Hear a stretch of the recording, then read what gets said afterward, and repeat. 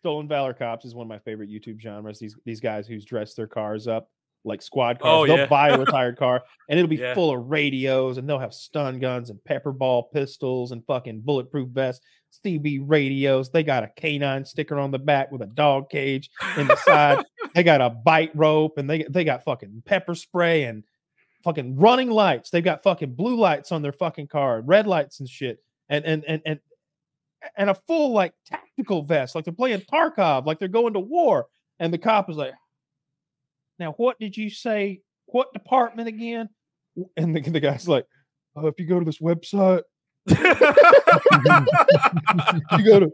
you'll see that I'm a member of the National Weather National Weather Enthusiast of America, and we take temperature readings." Jesus. Well, there's one guy who was caught several times doing that, right? By the same police department. Like, he rides a motorcycle, that guy, and like pulls people in traffic. Yeah. Is he the guy I'm thinking of? And his lights, like he thinks he's legal because his lights aren't red. If you look carefully, they're kind of a fuchsia.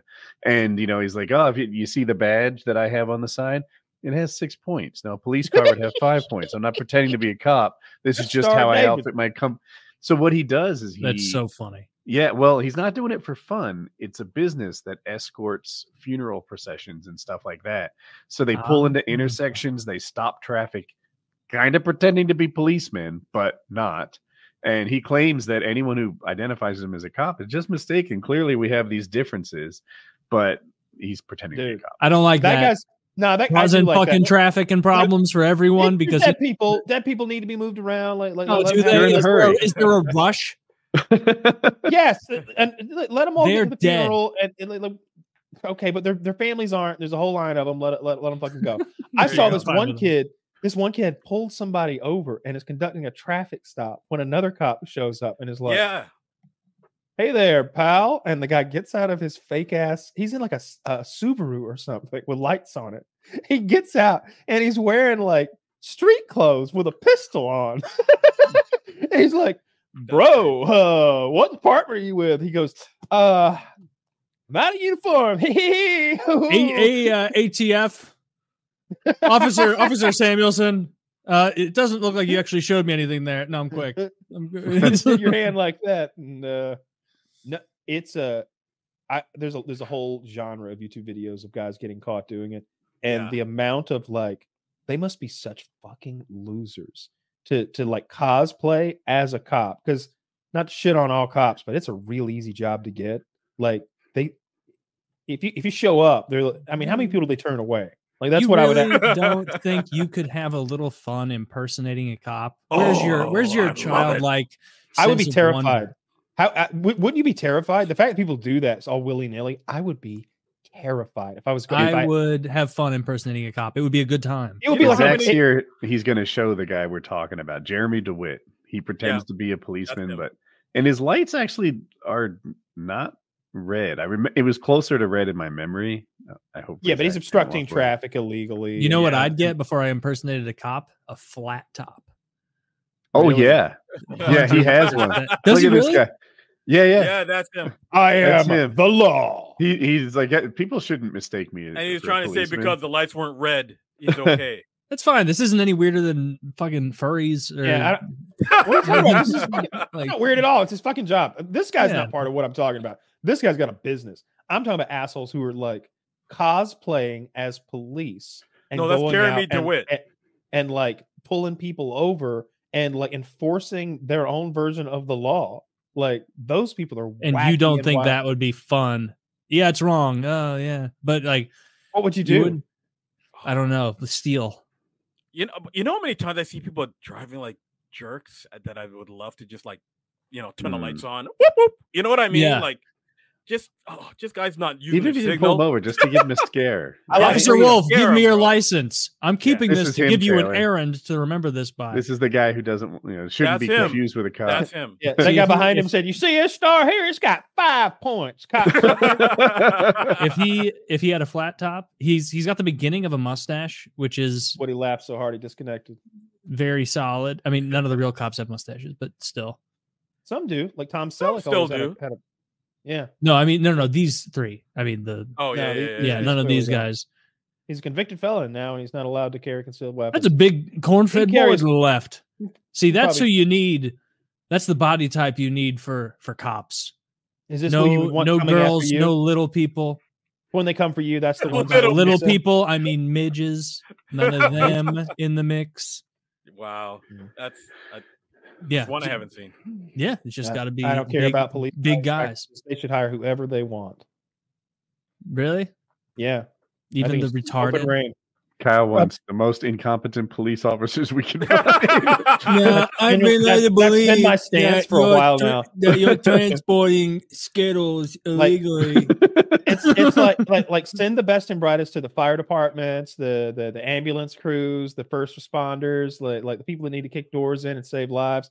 Maybe they do need like a mentally ill squad.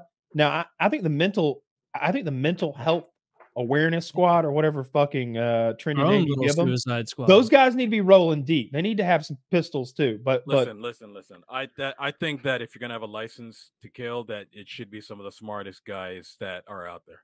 One thing I'll give credit for.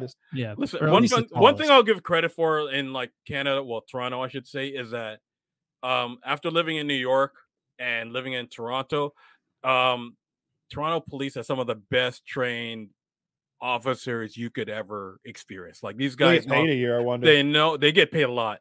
They get paid do they deal with is there no less than Toronto? No less than what?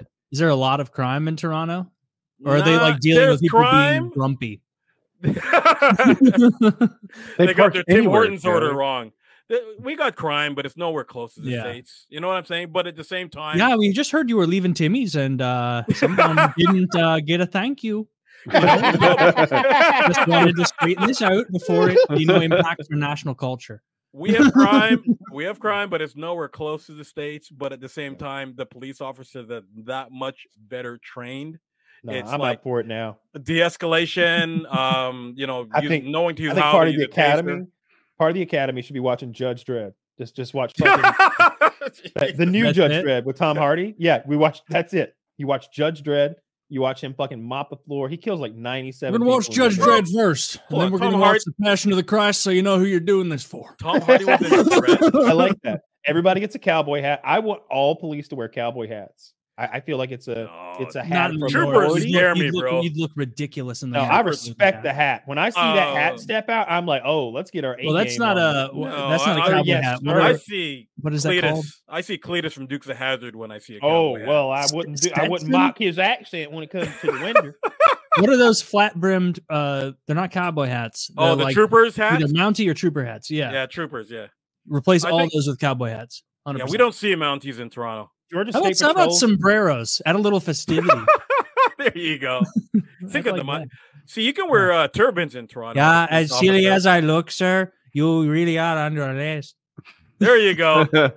Oh, look at that dog. I used to do the best Cletus impression, but I can't remember. The best Cletus impression. Wait, Coltrane. That's not Cletus. Cletus was his partner. Cletus was his partner. Cooter was the guy. No, Cooter drove the truck, he was the mechanic, the pickup truck or the tow truck. See, Cletus is on the left, and then Roscoe was on the Trainer right. is on the right. Yeah, they were not good policemen. Were these the like? This is Dukes of Hazzard, a show based on the idea that you can commit any crime you want, and if you get across the county line, you're fine. Yep. But these guys were kind of like the bumbling comic book cops. I could tell from how they're stanced. I loved this show as a kid. It's Boss Hog. Ooh, Boss Hog in my childhood It's memory was impossibly fat. Right?